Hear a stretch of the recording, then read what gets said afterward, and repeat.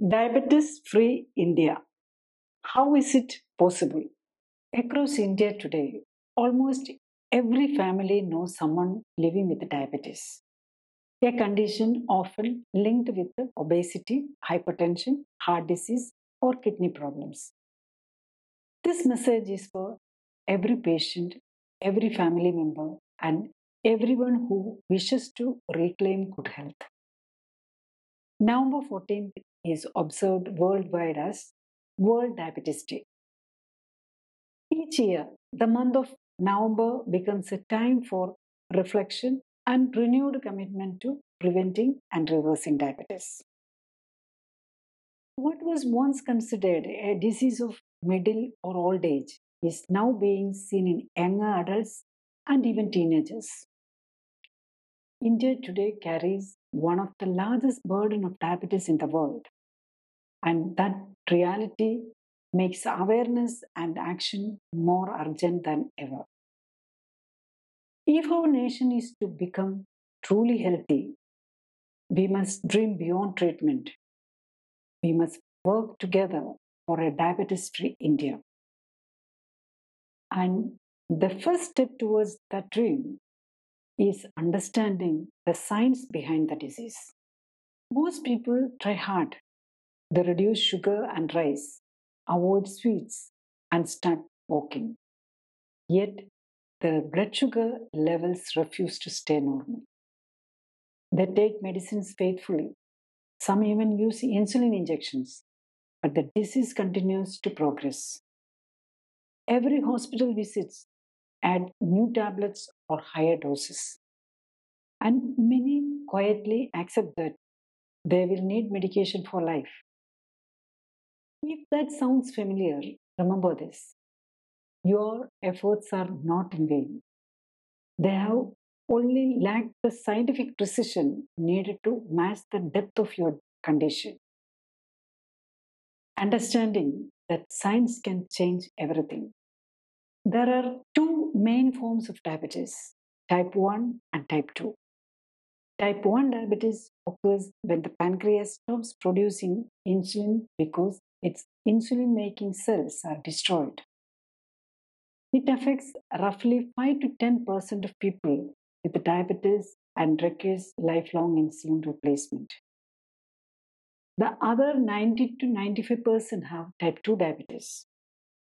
Here, the body still produces insulin, often in large amounts, but the cells stop responding properly. This is called insulin resistance. As both glucose and insulin levels rise, blood vessels are damaged, leading to heart disease, kidney failure, vision loss, hearing loss, and nerve damage. Type 2 diabetes is therefore not merely a sugar disorder, it is a metabolic disease born out of modern lifestyle errors. Poor diet, inactivity, chronic stress, sleep deprivation, and epigenetic memory transferred from parents. By scientifically correcting lifestyle patterns, we can restore insulin sensitivity, reduce medication, and move steadily towards remission. That is the real pathway to a diabetes free India. How can we identify whether it's type 1 or type 2? Along with blood glucose, check your insulin level. If you're on insulin therapy, a C peptide test will reveal whether your body still makes insulin. If insulin or C peptide is normal or high, the problem is not lack of insulin. It is that insulin isn't working effectively. High insulin or hyperinsulinemia can be as dangerous as high sugar level. It drives fatty liver, arterial blockages, weight gain, and even high blood pressure. So the goal must be to normalize both glucose and insulin, not one at the cost of the other. And this is possible only through scientific lifestyle correction. Medicines can lower sugar levels, but they cannot reverse diabetes.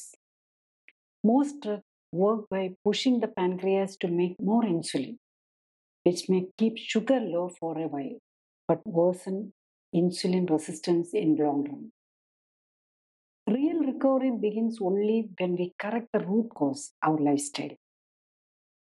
If you have lived with diabetes for years, your insulin receptors may have become dull and unresponsive, like rusted locks that need careful repair, not more keys.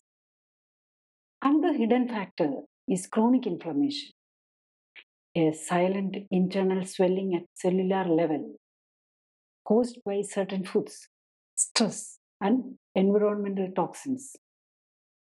It fuels every major lifestyle diseases, including diabetes. Unless we identify and remove these personal triggers, no pill can bring lasting relief. That's why general advice fails and personalized scientific correction succeeds. Ask yourself these 12 questions. 1. Are your medicines or insulin doses steadily increasing? 2. Is your HbA1c still high despite regular medication? 3. Do you take 4 or more tablets daily for sugar, pressure, or cholesterol? 4. Are your kidney reports, especially GFR or urine protein, worsening? 5. Do you feel numbness, tingling, or burning in your hands or feet? 6. Do you often feel exhausted or breathless during normal activity? 7. Have you been told you need knee replacement or joint surgery? 8. Have eye doctors advised laser treatment or injections? 9. Have you noticed a loss of hearing? 10. Do you have fatty liver or early signs of liver fibrosis? 11. Whether recurrent infections bother you? 12.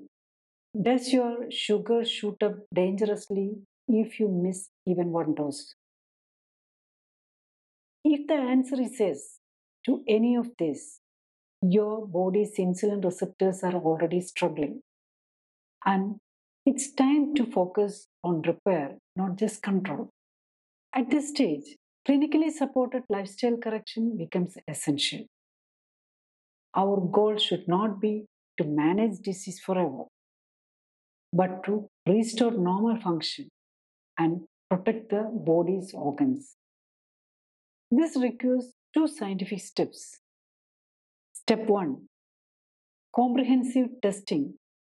Find out how much insulin your body makes, which organs are affected, and what inflammatory or toxic triggers exist. Such data allows doctors to safely reduce medicines and insulin while protecting the heart, kidney, liver, and eyes. Step 2, regeneration. Medicine cannot rebuild organs, but nutrition and circulation can. With precise guidance, the body's own cells can recover and regain vitality. That is true reversal, not mere control.